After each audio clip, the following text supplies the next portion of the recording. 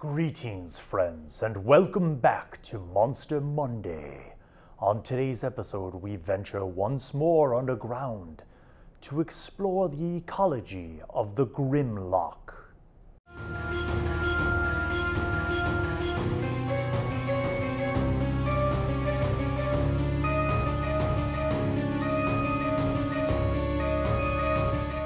Hello, friends. The Grimlock has been around in lore for quite some time. But we're looking at the 5th edition version, so if you're following along at home in your 5th edition Monster Manual, it's on page 175. I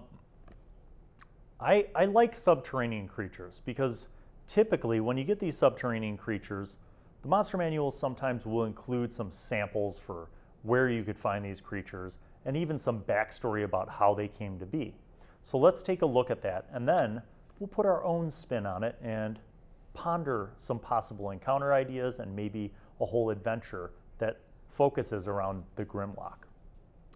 The degenerate subterranean Grimlocks were once human, but their worship of the Mind Flayers over generations of prowling the Underdark transformed them into blind, monstrous cannibals long ago. The empire of the Mind Flayers once spread across many worlds, enslaving countless races. Among those were human cultures whose high priests, the Mind Flayers, subverted using their insidious powers of thought control. Those leaders gradually turned the faiths of their followers toward the Illithids, which they worshipped as blasphemous deities. Over time, the rituals of these enslaved humans created fervent cannibal cults that regarded the brain-eating of the Mind Flayers as a holy sacrament. The Illithids commanded their worshippers to abduct other sentient creatures to be sacrificed. After the victims' brains had been consumed, the Mind Flayers gave the lifeless bodies to the cultists. When the rule of the Mind Flayers crumbled, their cults faced constant warfare from their enemies, the same creatures that had once been their victims. The cults fled into the Underdark domains of their Illithid gods. Over generations in that lightless realm, the cultists learned to rely on their other senses for survival. In time, their eyes withered away and eyelids sealed, leaving only covered eye sockets behind. A Grimlock's ears prick up at the faintest footfall or whisper echoing down stone passageways. It can speak in tones too low for most other humanoids to hear. The odors of sweat, flesh, and blood awaken its hunger, and it can track by such scents like a bloodhound. To enhance their senses, Grimlocks leave trails of blood, piles of dung, or the viscera of slain prey in places far from their lairs. When intruders pass through those areas, they carry the foul scents with them, warning the Grimlocks of their approach. For most creatures, blindness is an enormous hindrance. For a Grimlock, with its other heightened senses, sightlessness is a boon. A Grimlock isn't fooled by visual illusions or misperceptions. It is fearless as it stalks prey. Grimlocks still venerate the Mind Flayers, serving them whenever possible. Grimlocks also recall the war in which they were driven underground. To them, it has never ended. They continue to return to the surface world to abduct captives for their Illithid masters. So that sounds pretty epic, doesn't it? And then you look at the stat block and you're like, wait, they're 1/4 CR? That doesn't seem right. So here's how we can use them as intended, but also some variations. Armor class 11, hit points 2d8 plus 10. That explains why they're a low CR, not too easy, or not too difficult to kill. They can't be blinded because they're already blind. They do have blind sight for 30 feet or 10 feet if they're deafened. They speak Undercommon, which is industry. Blind senses. The Grimlock can't use its blind sight while deafened and unable to smell. Keen hearing and smell. The Grimlock has advantage on wisdom perception checks that rely on hearing or smell. Stone camouflage. The Grimlock has advantage on dexterity stealth checks made to hide in rocky terrain.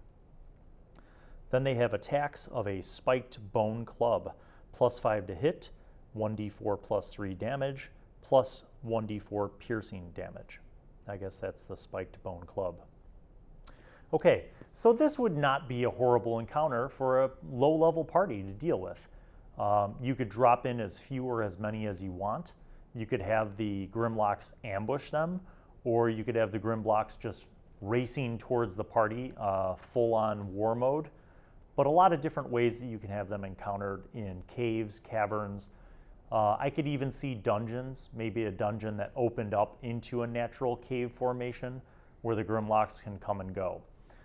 If, of course, you use the Forgotten Realms Underdark setting, these are already given to you as ways that you can use these. And they even mentioned going to the surface for raids. So again, how do you take this and make it more than just the encounter?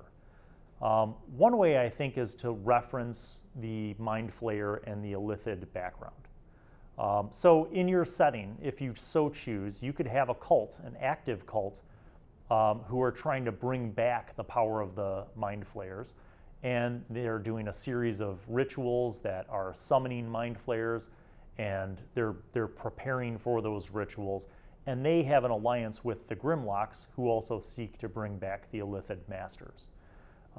You could take the idea that's presented here with that, put that cult spin onto it, and now you have a whole adventure that could last multiple sessions, where the party's trying to uncover where these human abductions have been taking place and why. They stumble onto this cult, they do some research, some investigation, some history, go to a library, check out the temple, do some interviews. They keep having run-ins with either cultists or Grimlocks who have come to the surface. They finally track down where this underground cave system is. They start to go in there to rescue some of the captives. Maybe an important person or figure from the town was abducted, and now the Lord or the mayor needs the party to actually, you know, take action and go rescue this person before it's too late, that kind of stuff. You could even kidnap a friendly NPC. Suppose that, like, the party has a friend who's an NPC. That could be one of the captives to give the party more of an incentive to rush down into this cave system to try to rescue their friend. That could all be done at low level. Now at mid-level, how do you make these accessible for a mid-level adventure? Well, scalability is the key here. So you can have some regular Grimlocks, but then you could also create some Grimlock War Chiefs. Okay, how do you create a Grimlock War Chief? You give it AC of 15 instead of 11. You give them 2 attacks. You give them a higher strength so their attacks do more damage. And maybe the Grimlock War Chief has triple the number of hit points. So instead of 2d8 plus 2, they have 68 plus 10. I don't know, I just made that up. But the point is that if you have a mid-level party, you need to challenge them with something more than your basic Grimlock. So you create a Grimlock War Chief, and you have 1 or 2 Grimlock War Chiefs for every 8 to 10 Grimlocks. Now you've just scaled up this very simple, basic 1/4 CR creature and made it more challenging. Also, I think a Grimlock War Chief maybe would attack more strategically and set up ambushes. And that you can draw right back from the flavor text here. So you could have the party going into the caves and they come across dung and guts and stuff, and they have to walk through a room of this. Now, an experienced party is going to be suspicious, and they might be thinking to themselves like, oh, maybe there's some kind of creature in here. And they carefully move through the room with the offal and the rotting flesh and the guts and the poo. And they make it through and they're like, all right, we're relieved.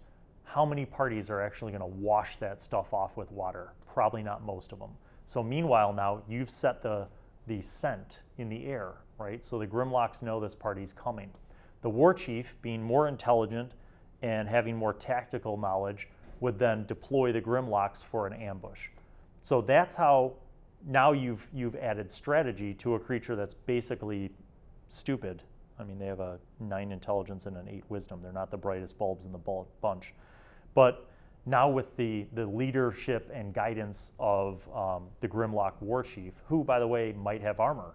Maybe they have armor. That's how you can up this. Now, you might say, okay, Bill, we buy it. Your scalability could apply to a mid-level. But what about high-level, Bill? There's no way a Grimlock would be useful in a high-level adventure. Wrong. Wrong. Because, just like we created the Grimlock War Chief, we have a Grimlock Magi. Now, how do you build a Grimlock Magi? I have no idea. Maybe this Grimlock Magi is not actually a wizard. Maybe this Grimlock Magus is a warlock. A Grimlock warlock? Grim warlock. Grim warlock. There you go. A Grim warlock has made a pact with an extremely powerful mind flayer from another dimension who is granted warlock abilities and powers and spells. And that Grimlock warlock, Grim warlock, I gotta come up with a good name for that, could then be leading the war chiefs, who are in turn leading the cannon fodder Grimlocks. So now you have the ability to cast spells, to dispel magic, to cast other powerful fireball, I don't know, you name it, or multiple Eldritch Blasts. Maybe they have some ritual power, or let's say you don't want to go with the warlock, you give them some sorcery abilities, or I hate to say this word, it starts with a P, psionics. I mean, I've never liked psionics. I thought they were too powerful. It was just OP city. But suppose for a second that you have a very powerful and smarter than normal Grimlock who has learned from the Illithid masters how to use psionic abilities. You could kit bash this all day long, but the point is that you have 3 tiers of Grimlocks, right? You got your basics, you got your war chiefs, and then you have your magic using Grimlocks. It could even be divine magic, I don't really care. But the point is, you make them more powerful, you give them more hit points, you give them some spells, maybe some damage resistance or some spell resistance to mental attacks, charm, that kind of stuff. But one way or the other, you can have Grimlocks who have the ability to lead other Grimlocks who also have the ability to lead other Grimlocks. And all of a sudden, the Grimlocks as a society are actually a little more challenging. Now throw in a Mind Flayer. Maybe you actually have, for your high-level adventuring purposes, as the characters go through this and find out that it's more than just one cell of Grimlocks, that this is a whole campaign worth of stuff. There's whole cults all over the place who are trying to bring back the Mind Flayers, and they have immense powerful resources by a bunch of misguided fools who think that if they bring the Mind Flayers back, almost like a Cthulhu thing, you know, like the people who are like, we'll bring the Dark Masters back and they will reward us, even though they won't reward you, they'll just eat your brains. But they think that they'll be rewarded, right? So they have all these cults all over, these sleeper cells of cults who are working with Grimlocks, and occasionally the high-powered people run into these Mind Flayers and other servants of the Mind Flayers. That's how we could just go from this Grimlock thing to some encounters, to some adventures, to a whole campaign setting, by scaling up the Grimlocks, adding in different alliances with cults, and even with the Master Illithids. So hopefully this gave you some cool ideas for how to use these guys. I always think of like Grimlocks as like Morlocks, you know, like the underdwelling, gray-skinned, you know, mutated humanoids who live in the sewers. And hey, that's another location. Maybe these Grimlocks live in the sewers beneath a city.